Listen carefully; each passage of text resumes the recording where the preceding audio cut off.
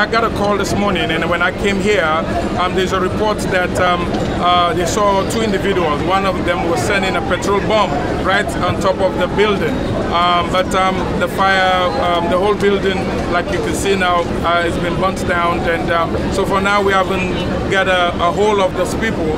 But we know it's political motivated, and both floors of my office and the party's office is being burnt down.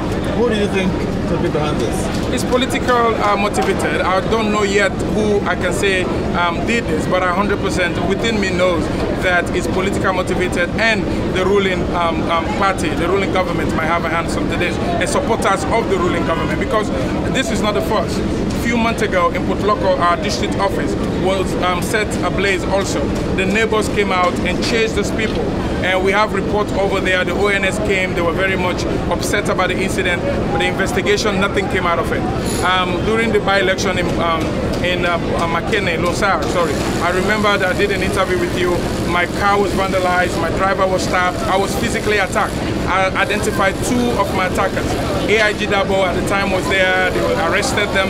They were sent to jail for a few days, and nothing. The matter was not even charged to court as we speak. That was over a year ago. So there's nothing going on. It's the same old, just to intimidate and try to wipe me out of the political scene. But it's not going to happen at all. Where do you think they will target you when there are, call it bigger parties? They have not targeted the leadership of their party headquarters. They've been silenced. The bigger party, the main opposition political party in this country, the SLPP, has been silenced. And not too long ago, I referred them as a mumu opposition. You can be, mumu mean they're not speaking.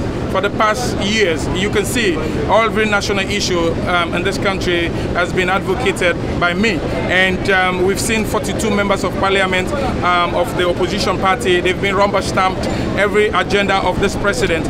They toe in line to support it. So absolutely, I saw that, and I'm like, this our democracy is really bleeding. I need to fill this void where in the opposition, the main opposition, is not acting the way they're supposed to. So I came and filled in that void, and the Hajj issue that's going on right now, the toll road, and I've been all over the media and talking to people and describing this government as a ship sinking, like the Titanic, wherein when the Titanic was built, the builder said even God cannot sink this ship. So right now, a lot of members of the ruling party will say even God will not let us lose election. So now they're sinking, and we have people in that boat, playing music, and those are a few of the APC folks going out right now and telling people some lies. But trust me, come March 2018, the APC government is going to sink in this country. And finally, do you feel personally threatened? Absolutely, every day. I got calls yesterday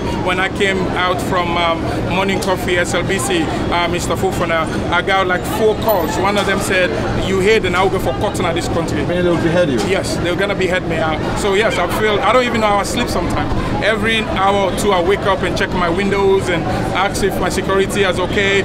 It's just sad, but my life is under threat every day, every minute of the day. So but you seem unfazed. You don't seem perturbed at all. Because I have to. I'm a leader, and my supporters have to see me that way.